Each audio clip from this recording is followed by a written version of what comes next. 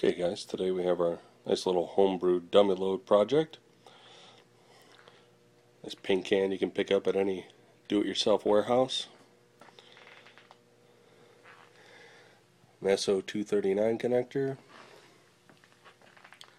A 50 ohm non-inductive, this is a 100 watt resistor. Ground one end. Connect the other end to your center pin. Dump a gallon of mineral oil in there, and you're all set. And you can do this with any size. Also, I have my other one over here. It's 5 kW. It's got a 500 watt resistor in there. It's about 3-4 gallons of mineral oil in there. It's actually heat transfer oil.